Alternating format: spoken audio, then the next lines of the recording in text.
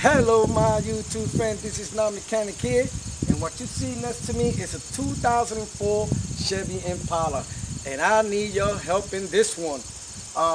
This car has been sitting over a year. Nobody warmed it up, nobody started it. Nothing has been done to this car for a whole year. So now, this car right here belongs to a friend of mine that her daughter's gonna begin to drive, and they're gonna teach her how to drive.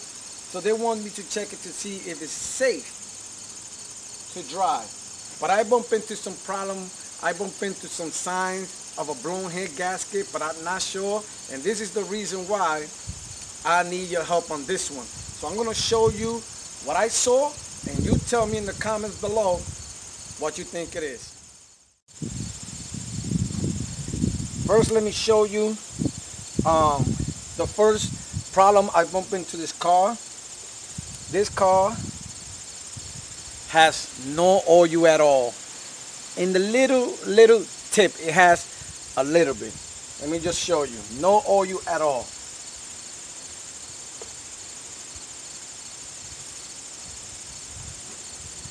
See? No oil. That's the first problem I bump into. Now, I want to check in here. We're going to check in here. And this doesn't look bad. And if you look inside, let's see if I can show you right inside there. Okay, let me show you inside. So inside doesn't look bad at all. Doesn't got no gooey stuff in there or nothing. So maybe because it's been sitting a while, they probably just forgot to put the oil, and that's a good sign. So let me show you the rest. Now what I'm gonna do, I'm gonna show you the radiator cap and why I believe this is a sign of a blown head gasket, or it can be because it's been sitting so long, sign of condensation in it. So I'm gonna just show you, but watch this.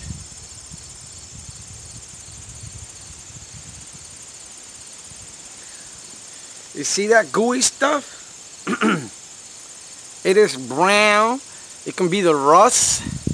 So, see it? I'm gonna show you inside there also. Also the cooling.